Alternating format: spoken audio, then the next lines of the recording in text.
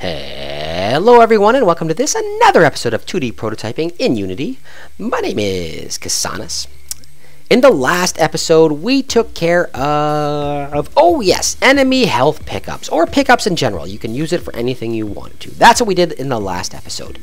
In this episode, this is going to be a really short episode, guys. What I want to do is I want to do a little bit more on audio, and I probably should have added this in the last audio, and the only audio video that I'd done so far. I probably should have added it then, and I didn't. What I want to do is I want to tell you about another option for creating audio, rather than simply having an audio source that's on your character or on your player, whatever you want to do. There's another way to do it through code, and what I'm going to do is I'm going to tell you how to do that today. Particularly, what we're going to do is take a look at how to make a sound once you have destroyed the creature. All right, so one of the creatures, one of our enemy. All right, so let's get started. Okay, so this is basically, what I'm going to show you is basically a way of playing an audio source without actually having an audio source associated with your character. We currently have one here, and we don't have one on our enemy. So let's take a look at the enemy first. And we're going to use the same technique for the player. Let's take a look at our code and see why we're going to want to do this. Currently, with our enemy health, our enemy health is open here. What we want to do is we want to take a look at make dead. Our make dead comes in, and it destroys our game object. That means get rid of whatever this is associated with. So we're destroying our actual creature. All right, that's the first thing. The next thing we do is we instantiate our enemy death effects, which is the particle system, and we instantiate a drop. Now, the code goes through. It goes through this entire thing. It comes through, and then it actually activates or works upon this code. When it destroys the game object that this whole thing is associated with, it will destroy anything that is associated with that game object. So any particles, these particles have been instantiated. They're an entirely different object, so it's not going to destroy that, and it's not going to destroy the drop. But if there was actually a particle system on the game object, or if there was a sound playing on the game object, as soon as the game object was destroyed, it would immediately be cut off. We would lose our sound, and we don't want that.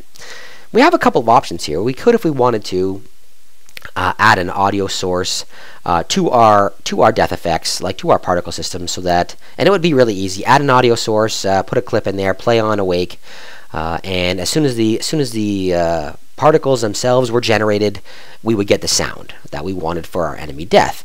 That's one way of doing so, and why I don't want to do it like that. I mean, let's say right now I'm using one death effect for everything. So no matter what we kill, we're getting that blood splatter. If the player dies, blood splatter. If the creature dies, blood splatter.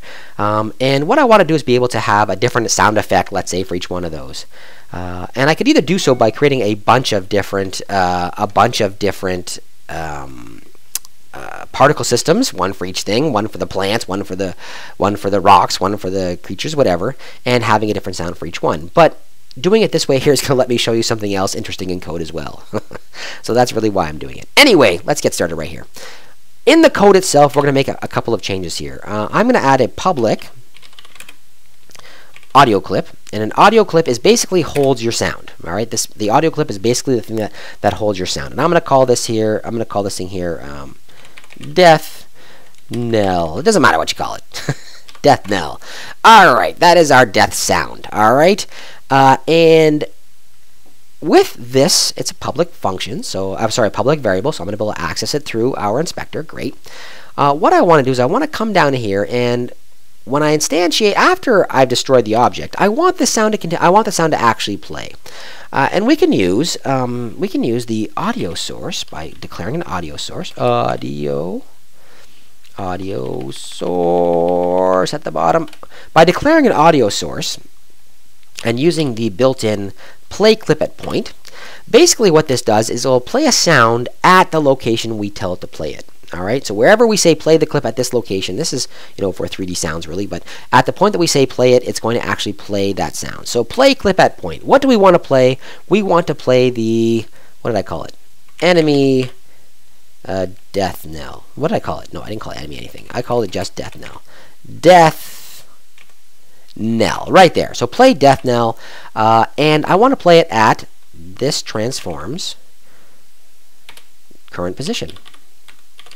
The current position of the transform will be stored in here, so it will actually launch at that location. All right, that's it. That's all we got to do. I'm going to say File, and I'm going to say Save, and I'm going to go into my creature. Let me find my health and make sure everything looks good. Boom, I've got myself an audio clip, and let's choose it. I'm going to set this little tiny circle right here. Bam. And what do I want? A melee hit. That's the sound I want when this guy dies. All right, let's go take a look and hear. Let's go take a hear if this is actually working. Jump. Jump. Shoot. Come chase me. Chase me.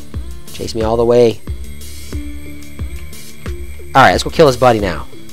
Let's listen. Perfect. Splat. That is exactly what we wanted to hear. Alright? We're going to do exactly the same thing for the player health. Alright? Exactly the same thing. There's no reason not to. We had the same problem with our player. Do we have the same problem with the player yet? When we kill him? Yeah, we destroy him. Alright, let's go back. Take a look at our player. Where is he? What did I call him? I called him... what did I call him? What did I call you? Character. There he is. Character. Let's go into our character here, and we're going to do exactly the same thing. Our character actually already has an audio source. We play it. I forget why we use it. We use it for something fun. Oh, for his grunt. Alright? But we're going to do exactly the same thing to make sure that when our player dies, our player make dead, we're going to do exactly the same thing. And that way we get... Let's go up here and declare our sound. Where should I put it? I'll put it right above this audio source. Public audio clip. I'm doing this one more time for you guys, and let's call it player death sound. Doesn't matter what you call it. Alright, player death sound. We're going to go down here into the make dead, and right below, right before, after I destroy, it doesn't really matter. I'm going to declare my audio source, so I have access to the play clip at point. And I want to play the player death sound, and I want to play it at the player's location. Transform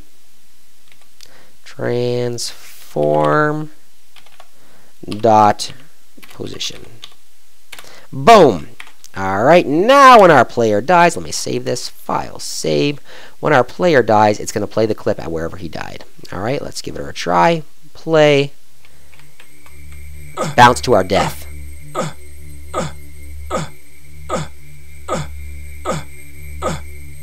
It's a long death. Let's go somewhere else. Let's let this guy kill us. Oh, my sound didn't play. Why didn't my sound play? Let's take a look why. We've got... Oh, I know why. Because we don't actually have... We have a missing reference. Let's go to our character. Let's find our health. Our health right here. Where is it? None. Player death sound. Let's just give it the same sound. You can give it any sound you want. Audio. This time I'll just drag it and drop it. Melee hit. And right there. Let's try that again. Take a little bit of damage here. 1, 2, 3, 4. Come and kill me. Oh, good hit. Come and kill me. Boom! Dead. Alright, guys. So that gives you an alternative method of actually playing a sound. And it's the only method of playing a sound if you destroy the game object. Alright? Otherwise, you'd have to put it on, like I said, you'd be able to put it on to one of the things that you've already created. One of the existing objects, one of the particle effects or something like that. Play a sound from there. Also an awesome option, but this one here allows you to have a different sound with each and every one of the characters. Alright, guys? I hope you enjoyed that episode. A short one, but a good one. Alright? Add in your sounds. I hope your games are coming along really, really well. This game here is moving along. We've got our enemies. We've got ourselves our character. We've got ourselves our sound. We've got ourselves our death. We've got ourselves almost everything we need for a game right now. Our drops, everything is almost done. So I'm hoping you guys are going along and working ahead and doing stuff to start building yourself an awesome game. Show me down in the comments, guys. I'd love to see what you're doing. You know, set up a link somewhere. Put something up somewhere where I can see it. Alright, guys. I hope you enjoyed it. Thumbs up, thumbs down, comments down below. And if you haven't done so, please take a few seconds to subscribe. Have yourselves a wonderful day, everyone.